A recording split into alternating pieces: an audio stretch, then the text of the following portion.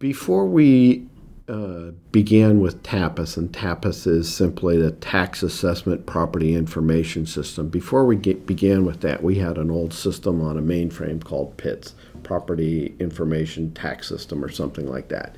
And very simply, it was a pretty rigid old mainframe system that didn't allow much flexibility and required, at least on the assessors, and I think all the departments processed really a lot of manual input. It was very manually intensive and required a lot of day-to-day work just to keep each of the daily steps in the assessment and billing process moving forward. So there was a high motivation on the assessor's part to move away from that, since one, it was so labor intensive, and also because we were beginning to really move into an environment of personal computers and more higher technology that allowed us to really look for a computer product that was more contemporary. So that was really how TAPIS began. We started by thinking, well, we needed a system that integrated some of the functions of all the financial departments, the assessor, the auditor controller, and the tax collector. That would be ideal if we could just have one system that would work with all those different financial departments. Likewise, we wanted something that would, out of the gate pretty much, embrace the elements of Proposition 13. Some of the products that were available at the time or in the process of being developed, since all assessors across the state were really in kind of the same status in one fashion or another, was to figure out, well, did any offer all these elements of being automated or more modern or embrace new technology and at the same time incorporate the Prop 13 elements? For Marin County, we are too small of a county to be big, and we're too big of a county to be small. We have about a $55 billion assessment roll. We have about 100,000 parcels, and we have both secured and unsecured parcels. So if we were looking at buying an off-the-shelf system, we were maybe too small to influence the product developer to say, well, we want you to change your product just because we're Marin County. We weren't big enough necessarily to change a huge operation. At the same time, we wanted flexibility because for our county, we wanted to get out of this manual processing business. So it was important to us to have that flexibility and to have Prop 13 incorporated into the product. Seeing how other products were being developed with Prop 13, we thought, well, you know, if we're going to go through that process with an independent developer, we might as well do it in-house. And that's how it really began. So the departments that use the product, and again, it was important that it incorporated these Prop 13 logical pieces, are the assessor, the auditor controller, and the tax collector.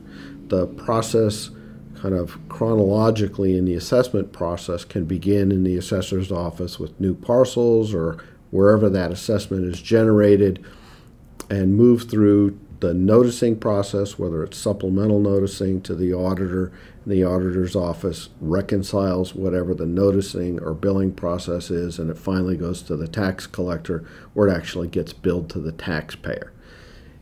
Included in this process is even some kind of recognition of how important it is for the last person or end user in the chain of events, the taxpayer, to see a bill or a notice and to say, well, does it embrace all the elements of the mechanical pieces along the way as well as the statutory schemes, and give a number or a billing number that can make logical sense to the taxpayer who's reading that bill. So it goes from start to finish through all those three departments. Prior to TAPIS, and the things that are most important to the assessor that came about with the TAPIS product was really we wanted to get out of this mechanical handling of each individual assessment record. We had appraisers and technicians in our office manually calculating and figuring out arithmetical formulas to calculate supplementals or to include an inflation factor in the process of figuring out what the assessment may have been from one year to the next. Because of the Prop 13 characteristics in the assessment process, we have what are called multiple base years, which would require somebody to figure out what each base year component was from year to year and calculate that from an older year to a current year. We thought that it would be important, if we could, to try to automate as many pieces of the process as we could, get out of some of the manual processing, and still respect the requirements of Prop 13. Fundamentally, that began with the requirement that the system we needed had to track base years and base year values in the assessment process. That meant figuring out how to freeze events in time, make the system what we call event-driven, so it was able to calculate values at a specific value number or dollar amount and respect that with relation to the date. And on a given parcel, a single parcel, we would be able to have multiple base year events.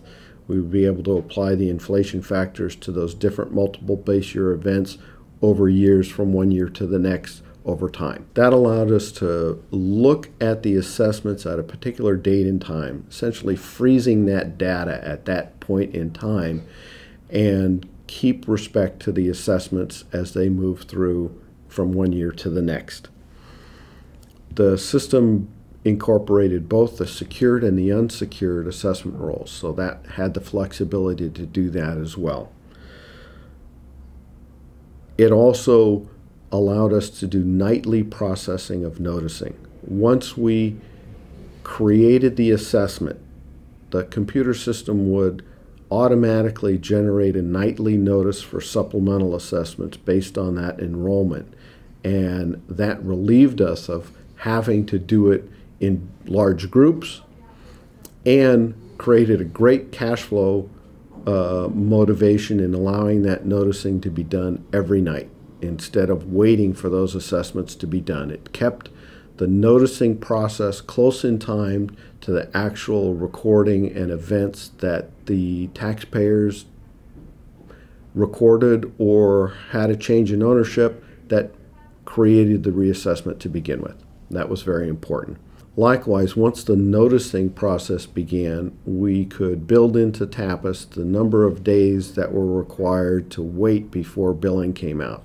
So it automatically would wait for the billing after the proper noticing period and then automatically bill out. And that was a great asset as well. Another part that was really important was that once an assessment has been created and the notices and bills went out to taxpayers, for whatever reason from time to time, the assessor would need to make corrections to those assessments.